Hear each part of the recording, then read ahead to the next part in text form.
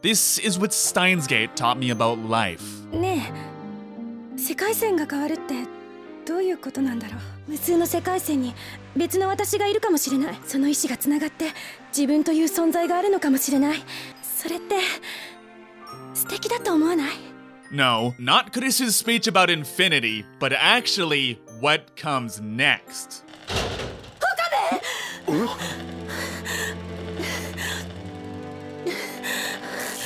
The existential question at the heart of any story like Steins Gate is, if there are infinite world lines, infinite versions of ourselves across the infinite infinity of the universe, why does our narrow, singular experience even matter? What Kurisu teaches us is that if we don't know what happened to the other world lines, if they're all merely possibilities, then what matters isn't the universe, it's our perspective. It matters not despite our narrow experience, but rather because of it. Each of our lives are valuable, not because they're unique, but because they're here. If you'll let me be a little fucking pretentious for a second, I want to bring up this quote from Shakespeare. Out, out, brief candle. Life is but a walking shadow, a poor player that struts and fruts his hour upon the stage, and then is heard no more. It is a tale told by an idiot, full of sound and theory, signifying nothing.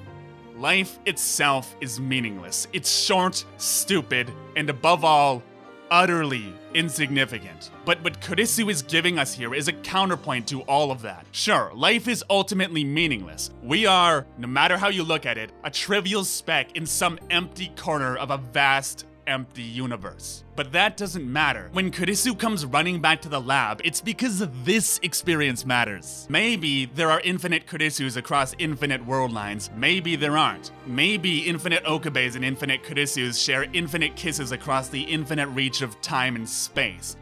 But who's to say? None of them matter because what matters is this Kurisu and this Okabe in the here and now. In this world line, in this lab, this Kurisu needs to tell this Okabe that she loves him. It's not that we exist that matters, it's that we live that does. And that's why Kurisu's pride cannot let her live when Mayuri's life is in danger. It's not her life that matters, it's how she lives that does. To have lived, loved, to have experienced the joys of being alive, that is what gives our existence meaning. 100, 1,000, 10,000 years from now, almost none of us will be remembered by the sands of time. But that isn't what's important. The past, the future, to us, do not and will never exist. What matters to us is the here and now. And isn't that fucking beautiful? Welcome back, by the way, to my series analyzing, in depth, literally every single episode of Steins Gate. This is episode 22. People often talk about Mayuri's slap, but I like this one just as much.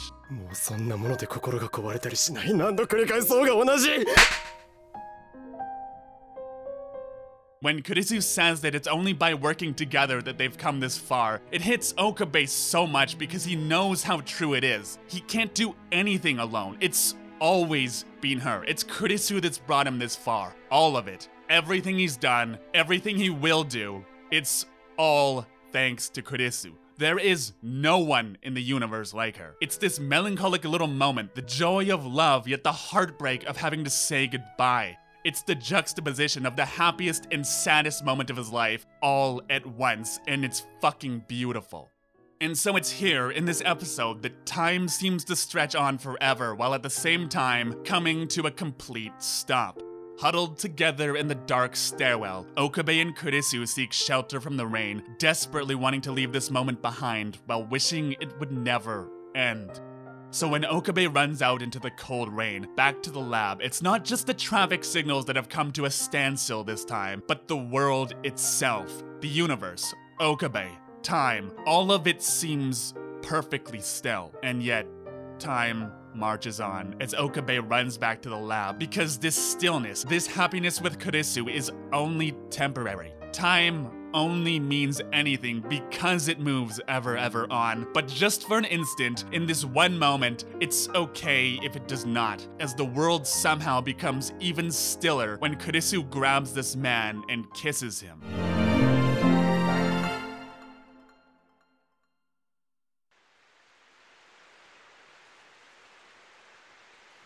And as Kurisu stands there and picks up the pieces of this broken man, we hear again the drip, drip, drip of the faucet, reminding us of the stillness of this moment in time, caught up in the inevitability of the universe.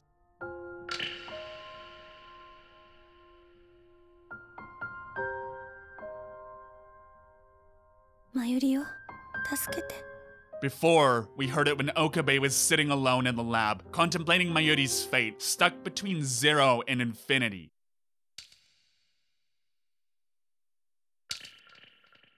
And here we hear the same dripping of the faucet, the same stillness, the same infinity, only this time, he's not alone. And it's all the more painful because of it.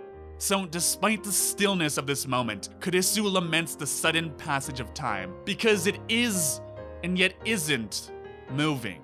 That's the thing about time. A single moment can be an instant or an eternity, depending on your perspective.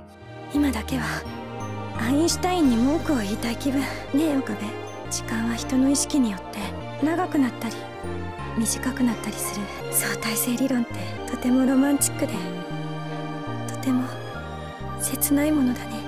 And here's what I love so much about Steins Gate, besides the 50 million other things. It's deeply, fiercely intelligent, and yet this only makes it even more human. The observer is a fundamental property of quantum mechanics. It's a fundamental property of the universe. Time in this episode flows by so slowly, and yet so very quickly. And so that's why when they finally part ways, when Okabe sees her off at Akihabara Station, Kurisu throws that bottle of Dr. Pepper, and then the instant Okabe turns around, she disappears without a trace into the morning. And as she leaves, we gaze upon the world of Akihabara and find it so still and empty, as if, again, time has come to a complete stop. Come to a world where only the two of them exist, and yet Kurisu doesn't. It's a world with only two of them, and in it, Okabe is alone. So when Kurisu barges into the lab, this one moment as Reading Steiner activates, as Okabe fades across world lines, seems to stretch on forever.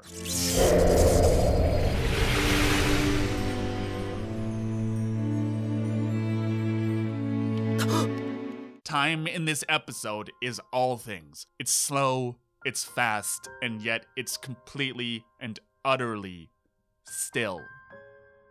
And this right here is the perfect ending. The girl is saved, the world is at peace, everything is returned to how it should be. And Okabe standing there with a gaping, Kurisu-shaped hole in his heart is when he most needs the mad scientist, when he most needs to be Hyo and Kyoma.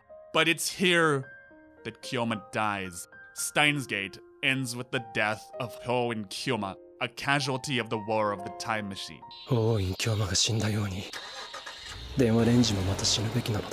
Because none of this really had to happen. She was always dead. This heartbreak is merely the consequence of playing with time, and what the universe has left him with is a ghost. It's a melancholy, sad, perfect ending to maybe the greatest love story of all time. And yet, it somehow manages to take perfection and turn it into something beyond perfection. Turn it into something absolutely legendary.